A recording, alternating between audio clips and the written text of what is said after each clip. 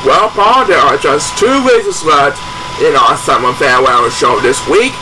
That's right, the first event will feature last year's runner-up Sarah Glenmurray, who has yet to get a win as a matter of fact, as she takes on Olivia Thornton, last year's 4th place participant, and Nina Helms.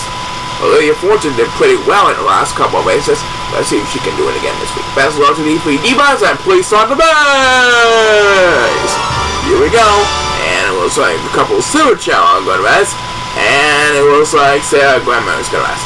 That means Olivia Thornton and Nina Helms will have control of the opening edge as they make their way into the palm trees. Olivia and Nina are shaking the palm trees like crazy. And now they're going to eat the fruit. And they're both dancing to the beat. That means number 6 will have full control of the lead up in the front. And Sarah Glenmurray is going to join the other 2 in a hurry. She is going to join Olivia and Nina in the battle for 2nd place at the current moment. And who will get the opening toss of this race? We're about to find out right now. It's number 7 who gets the opening toss, trying to lead the other Super Chao in the dust. And there goes Olivia Thornton with all his flying ability, or her flying ability as a matter of fact. She now leads over number 6 at the current moment. And number 6 is the last, but she should still have a dominating effort over the 5 Super Chao as Beaver's number 2 this race, made by last year's runner-up Sarah Glenmurray. Trying to get her first win, I highly doubt she'll get any wins this season. Not at all this week. And right now, Olivia Thornton and Nina Helms are approaching the top 5 portion of the course as the next Beaver's win made by number 7. That makes his 2nd Beaver's of the race as he passed the 1 minute mark of this race. And right now, numbers 1 and 2 are getting left behind in the competition. They don't want to get left behind for sure, but which one of them will get the next command Beavers? It is going to be number 2 who gets it. So now he will leave number 1 in dead meat. Meanwhile, Olivia and Nina continue the battle. Oh, this should be an exciting one to remember. We'll soon know which one of them will come on top when they get to the finish line. It's going to be an exciting one indeed. Back to number 2, and now he gains a little more room over Sarah Glenmurray.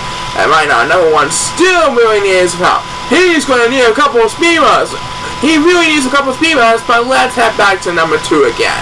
And now he leaves Sarah Glenmurray in the dust, continuing his domination over 4th place, and Nina Helms is blessed. That means Olivia Thornton will have full control of the lead as Nina Helms wakes up first and now takes the next command. Let's see if Olivia Thornton can hold on Nina Helms for the victory. And Sarah Glenmurray is blessed, although in numbers 1 and 8. So these 2 Chao are going to be left behind in the competition. And who will get the next command Speedbuzz?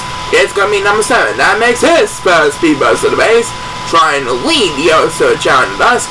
And it looks like Olivia Thornton has this race all wrapped up. Nina Helms won't have enough power to catch up to her in time. Olivia Thornton holds on Nina Helms by a short distance. She gets another win towards fulfilling her 2018 title chances as number 8. We'll have the next command Speedbuzz trying desperately to catch up to the crowd. And we have just enough time for one more Speedbuzz of this race, and it will be made by number 1, who's in dead meat for sure. Anyway, Olivia Thornton got the win. That's right, she takes another step towards fulfilling her redemption. And we're not done yet. We'll present the final race of our summer farewell show this week after we hear a word from this.